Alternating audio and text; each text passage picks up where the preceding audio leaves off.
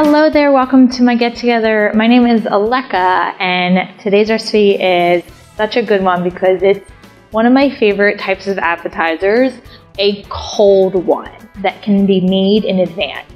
They're the best kind of appetizers, right? You make it the night before, a couple days before, and you set it in the fridge and you forget about it and you whip it out last minute as company arrives and you're stress-free and everyone will think you spent hours working on it that day.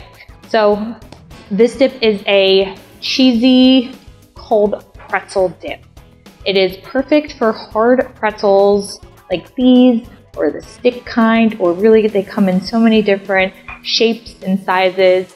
Any pretzel dip, even a soft pretzel would be totally fine. It is on the thicker side, so a soft pretzel may not be as easy to dip into as a hard would be.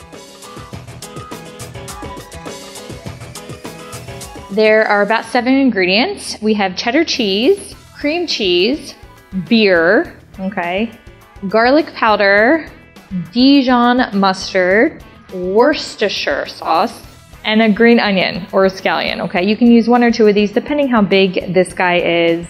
It adds brightness and freshness to your dip. The best way to mix up our dip is to use a stand mixer. You can use a hand mixer as well if you want. Just make sure that your cream cheese is at room temperature because if it's not, it's gonna be much harder to mix together.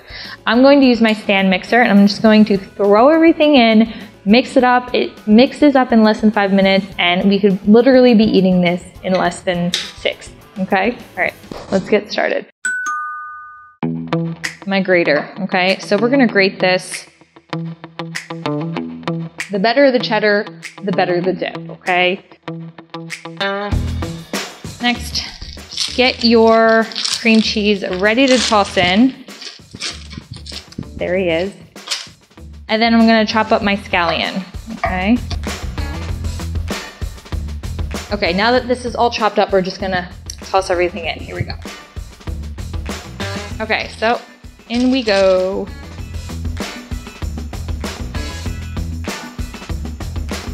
And last but not least, our beer. Now, a lot of people ask me what kind of beer should I use in my pretzel dip.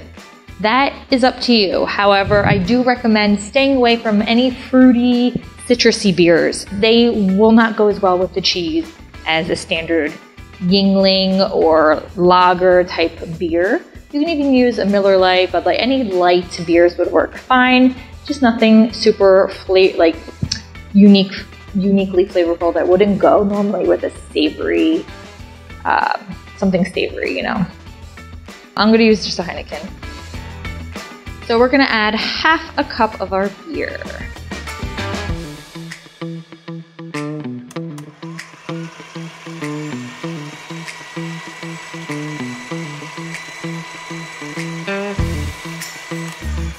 It's done! That was literally 30 seconds of mixing.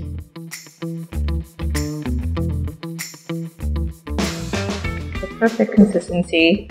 You don't want it too hard. You guys know those dips that are so hard when you scoop a chip in it, it breaks, and then everyone's staring you at the party like, what are they gonna do? Are they gonna stick their fingers in the dip? Are they gonna go for it? Are they gonna leave it in there? I mean, no matter what you choose to do, it's the wrong decision, so.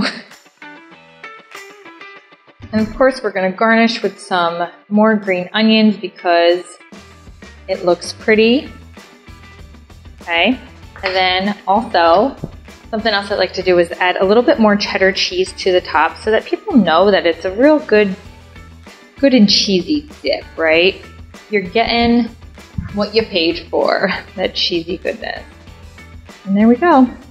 If you guys want more recipes and dips like this, make sure you subscribe below and give this video a like. And if you want, hit the bell because then you'll get notified whenever I post a new recipe video. And you can also check out all the recipes on my blog by visiting the link below.